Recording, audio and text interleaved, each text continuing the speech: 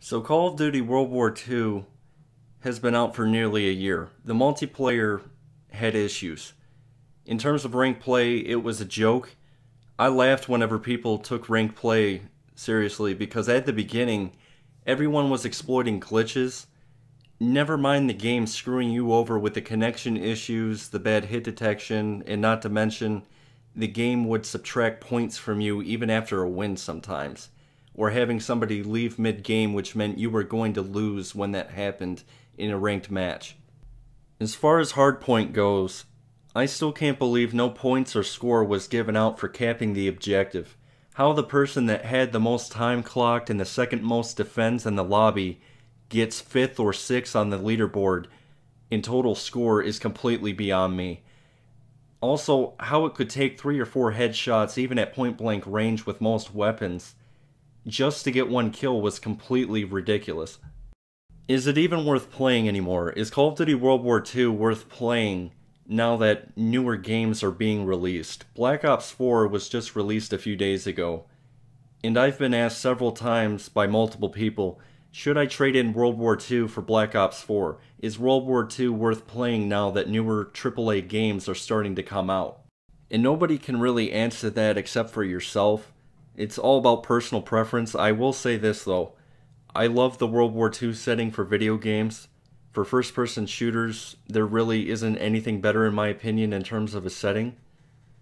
However, as far as gameplay with this game, I can go both ways on it. I like the campaign a lot. I rated it somewhat high in the Call of Duty franchise for campaigns.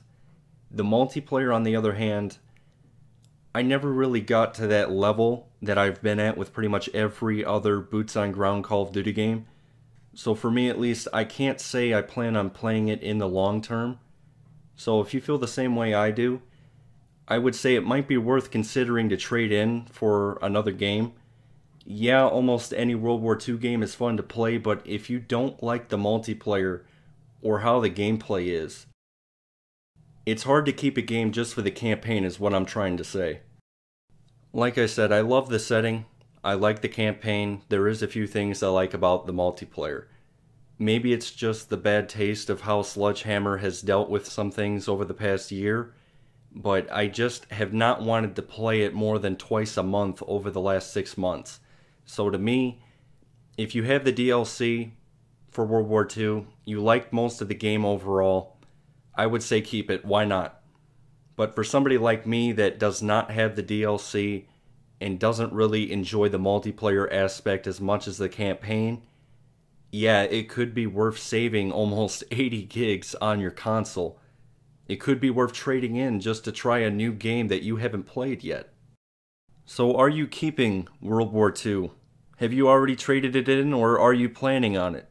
Let me know in the comments section below. I'm going to end the commentary a bit early, but I decided to throw in a few extra clips I had saved on my PC. Enjoy the rest of the video, have a great day, and I'll see you next time. Peace. Care package on the way. Up in split second.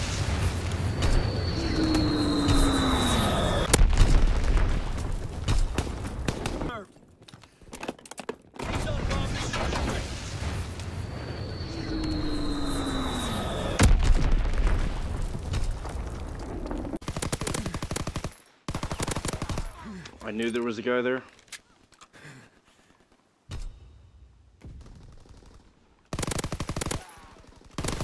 Got aircraft awaiting orders. Care package ready for airdrop. Mark the drop zone. Hey, UMG, can you hit the...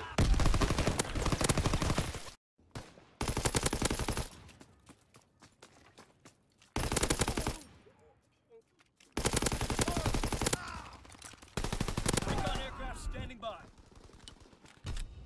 Riflemen in the window! They're pushing to the library!